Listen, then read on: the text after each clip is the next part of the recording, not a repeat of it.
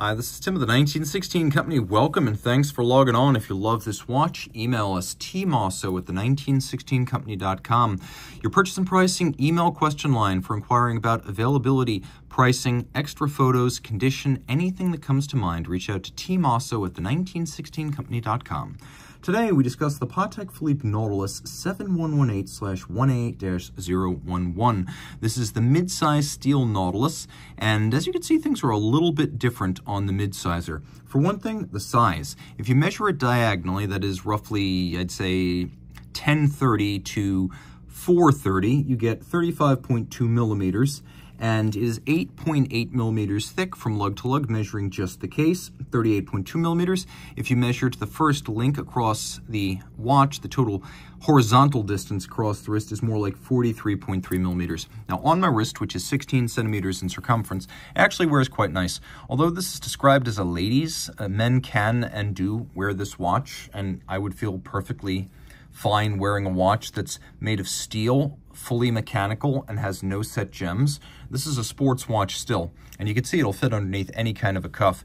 If you got a wrist smaller than 14 centimeters circumference and you can't wear the jumbo, wear this. Some might even prefer the look of a more discreet Patek Philippe that is not quite as large as a standard 5711, 3700, or 5811. And yes, easily slides under a cuff. Taking a look at the bracelet, it's exactly what you get on a standard Nautilus, only smaller. So the quality of the finish is unimpeachable. We have satin primary links, we have polished centers, a blending of the flow of the lug hoods in the case into the taper of the bracelet.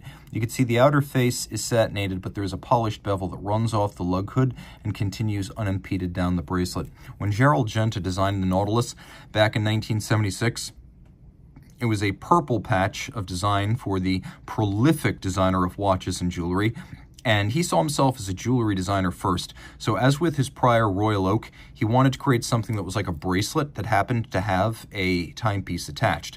And so the Nautilus was born in 1976 on that basis, and it truly is like a bracelet you can wear that also tells time.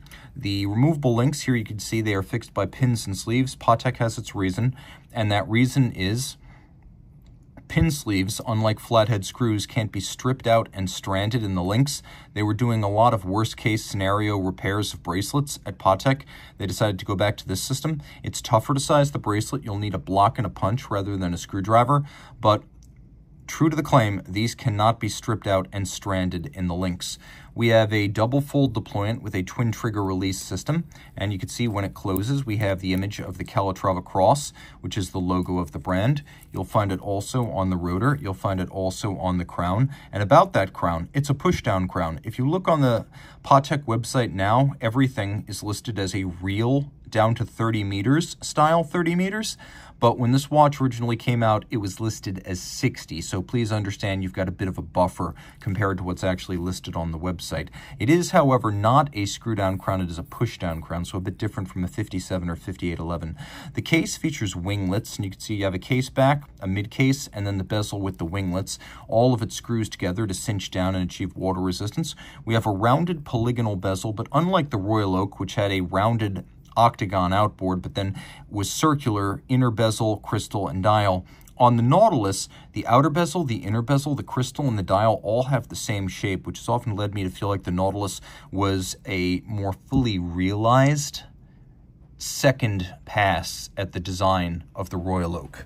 So maybe just a little bit more coherent. Now you can see that this is a well-loomed watch.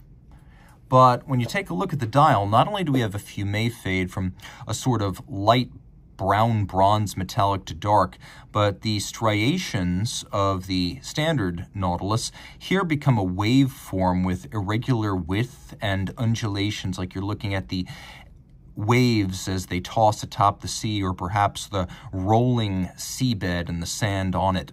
We have different shapes for the indices, the numeral, and the hands than you'll find on a 57 or 5811.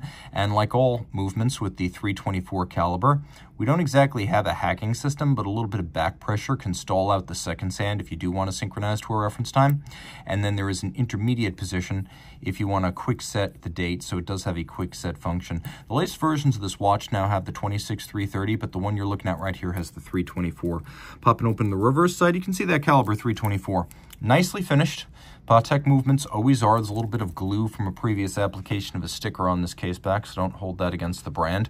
We have unidirectional winding with ceramic bearings for an efficient winding system, 45-hour power reserve, 4 Hz beat rate. We have a free-sprung Gyromax style balance, Patek's long-time engineering innovation that first implemented in the 50s.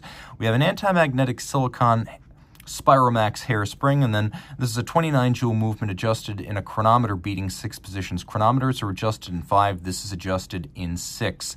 We have mirrored anglage on the edge of the bridges, stripes linear on the bridges, circular on the rotor, engine turning on the rotor center, the click wheel as well as the base plate in several different sizes, polished locating pegs to place bridges on base plate below, engine turning on the base plate, and all screw heads black polished with chamfered slots and circumference.